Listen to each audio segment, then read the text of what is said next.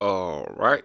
Um, yeah, this was a xenophobic request, email request.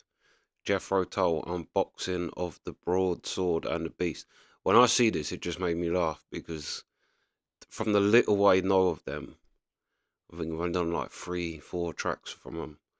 But the Broadsword and the Beast just is so them.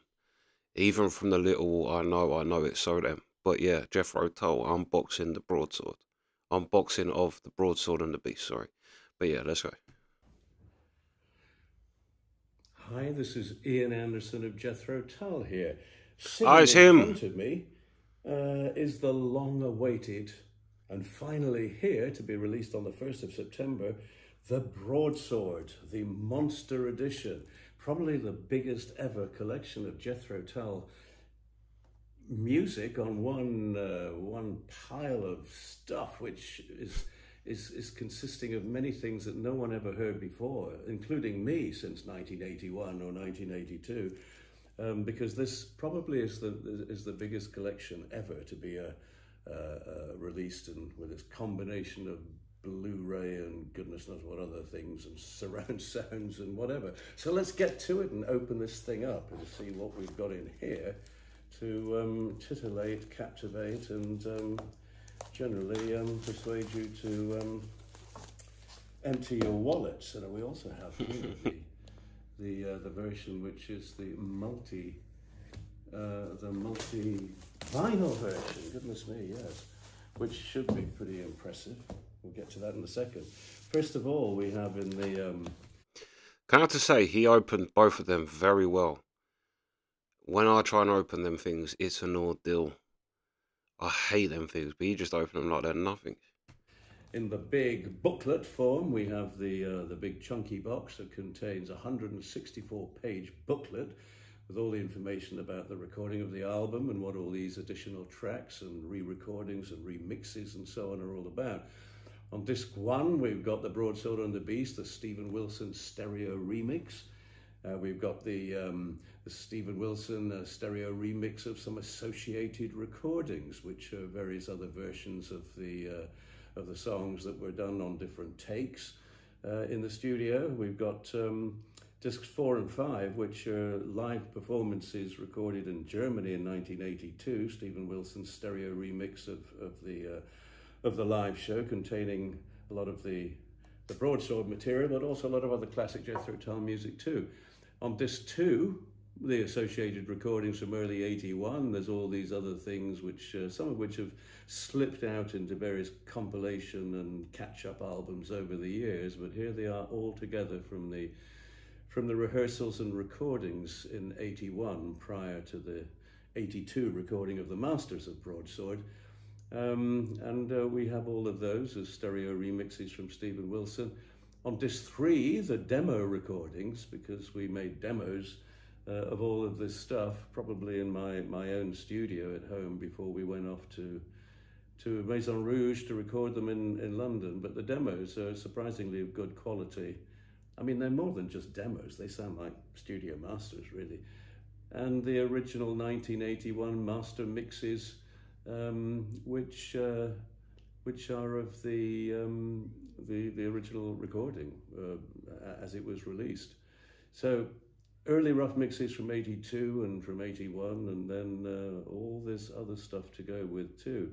The DVD has got the super high quality 9624 versions of the surround sound, the DVD2 has got also DVD. surround sound stuff, and DVD3 with the Live in Germany musical remix to super high quality in surround and in stereo. So it's a big book of all sorts of stuff. What I particularly like really is the sensational booklet. I mean, this is like reading a Stephen King novel. I mean, you better set aside a weekend to do all of that. And then for those who are nerd-like and need to, give their old turntables a good seeing to, we have the Broadsword and the Beast vinyls, which again comes with an explanatory and large size booklet which tells you all about that stuff. and the original album here, which is the vinyl record of the, I guess they are the original master recordings. And we also have this one with some new artwork from Ian McKay, because the guy who did the original design, he did this one as a special one for the double-edged sword edition, which has got some various recordings from the Broadsword and Beast sessions, including a couple of things that are Martin Barr's contribution with some original music that he wrote, along with various other bits and pieces of material. Some of the unreleased, as they were then, unreleased tracks are on this double-edged sword edition of the album. And then we have this one, which is kind of a neat cover. This is the Jethro Tull Broadsword and the Beast, the Maison Rouge demos, the ones that we made in the studio too, as well as rehearsal rooms. So you've got here 1, 2, 3, 3 different vinyls, the booklet in a nice big shiny box, which I'm not going to spend too much time trying to get it back together again. But there you go. We've been waiting for this for a long time from Warner Music due to some hiccups with getting the manufacturing done and the pressing of the vinyl, but finally it is all here. And I hope you love this as much as I remember that I loved writing, rehearsing and recording this material back in 1981 and 1982, all those many years ago. So enjoy, if this is your cup of tea, and it certainly is mine, the new Jethro Tull Broadsword collection, the Monster Editions. Yeah. Does he still do music then? Or is it like he's done with it? Because I think that happens to quite a few musicians once they get older. Yeah, they kind of. But I wonder if he is still writing and performing, just not with Jethro Tull. Or maybe they are. I don't know. But yeah, he seems like very quiet. That was a very honest advert too. If you want one of these, like if it's your kind of thing, right?